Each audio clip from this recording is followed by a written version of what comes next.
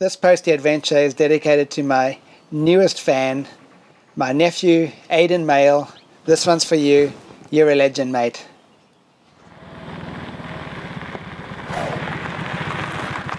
Hey guys, Brent Mail here. People call me the Mailman. I'm a pro photographer traveling around Australia on my little Postie bike, finding interesting people who are passionate about what they're doing and telling their stories through my lens. So buckle up and join me on my Postie adventures into the unknown.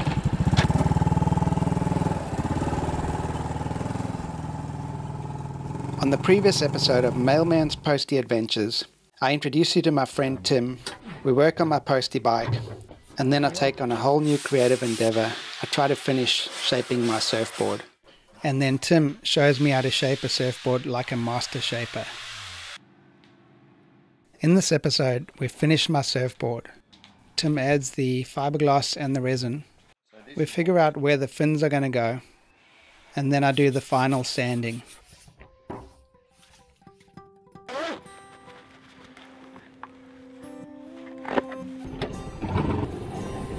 Bringing you a present, some resin. Now that my surfboard is fully shaped, it's time to add the fiberglass coat to make it hard so that I can actually surf it. The first step is to add the fiberglass cloth, cut it to size, and then add the resin and wait for it to go hard.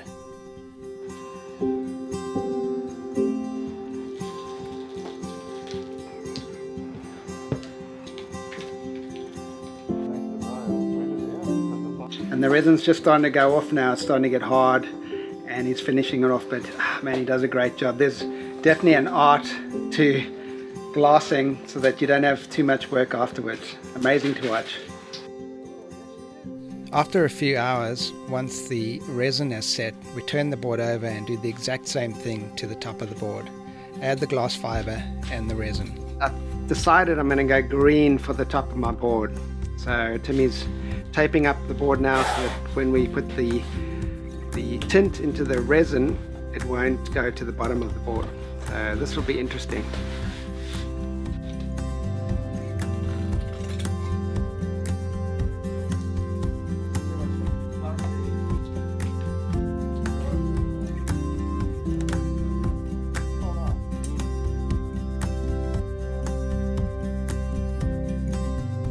And we're putting on the, what do you call it, Timmy? A filler coat, which is the resin with a wax styrene additive so that we can actually sand it. And it fills in all the cloth, the little bumps over here, the texture on the board. So that's where we are right now. You can't actually sand down the board the way it is. You need to put the special resin on to get it done. So I'm learning stuff.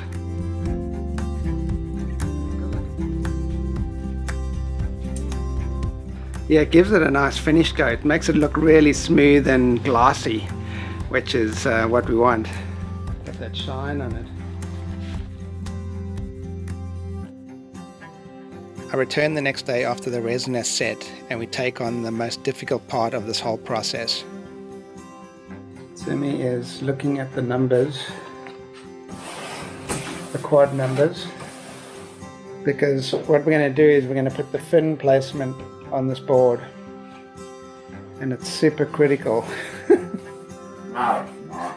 Because you place them wrong and the board just doesn't perform. It's you, not the board.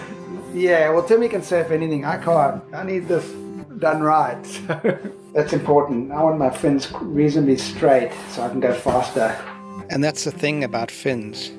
You can put them straight and get all the speed, but then you battle to turn, or you can have them pointed towards the nose and you can turn easily, but then you sacrifice the speed. Because how symmetrical you are, I'll pick it up on your fin placement. What are you saying, my board's not symmetrical? Oh, no, I'm going to let you know in a minute. Are you judging my shaping? I'm going to tell you how many mil you're out, or how many mil you're on perfect. 1 mil difference. 1 mil. You said you wanted it perfect. That's military spec. I could fly this thing. 1 mil. Could send it to the moon. Secretly, I think Tim is impressed with my shaping skills, but he'll never admit it.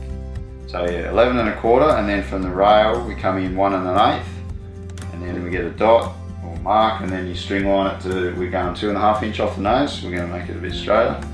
Okay. And then we'll do that both sides and then get an average over the both in case your shape's not symmetrical. So this is what we're doing so we can cut the holes.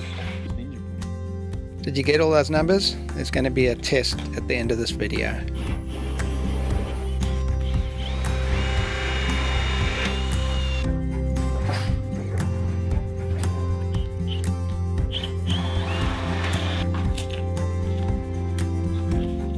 I'll tell you what, there's a lot of skill and precision that goes into getting the fin placement right.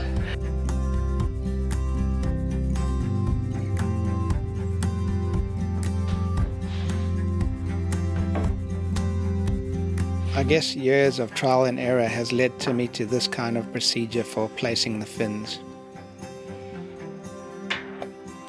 The only reason I drink these iced coffees is because I need the containers, and they're the best iced coffees you can buy.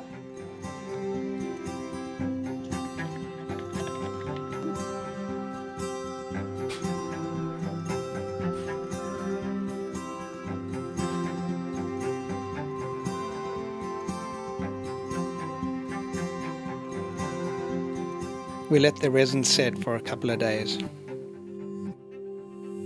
Plugs are in. So now we need to sand this baby down. This is where the real manual labor starts, the sanding of this board, which I'm going to take on. The sanding part is hard work. Timmy said it takes him an hour and a half, and it'll probably take me 6 hours to sand this board. I think I'll make it to a surfable state and then take it back to him. I'm never going to get there. Work like this, it gets hot and dusty, and I think it's time to quench my thirst. I'm glad summer's here, winter's over, finally.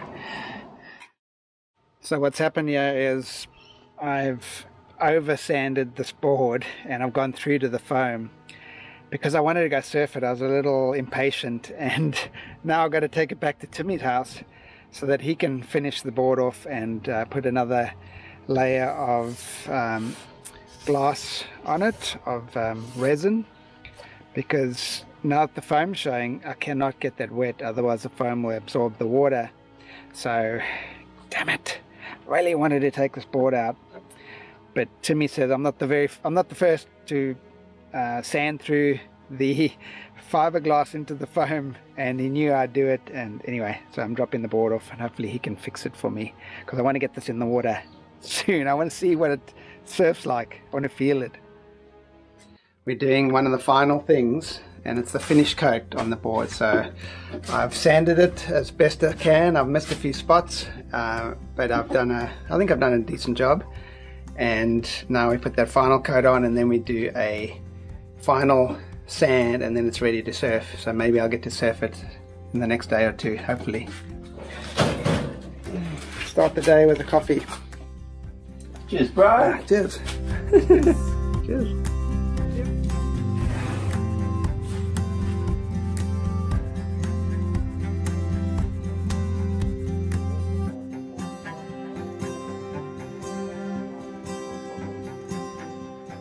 Look at it, beauty. Huh? From a piece of foam to that. Ready for sanding again. Yeah. Nice, thank you. So yeah. You've done a good job. Almost ready to surf. I need to go christen it somewhere. Crescent Head maybe. This is 1200 grit sandpaper, wet and dry. I've got water on here. So this is the final sanding to make this board really smooth. And I'm going to focus on the edges where the water's going to flow down, and on the bottom where the water flows across, because I want this board to go fast. And I think with the less texture on the bottom of the board, the faster the water's going to flow, but it won't stick to it. So that's what I'm doing now, and then I can take it out for its maiden voyage. I may be traveling and take it then Look how beautiful this is looking. One last thing to do before I take the surfboard on its maiden voyage, and that's to get my Postie bike back on the road. That should do it.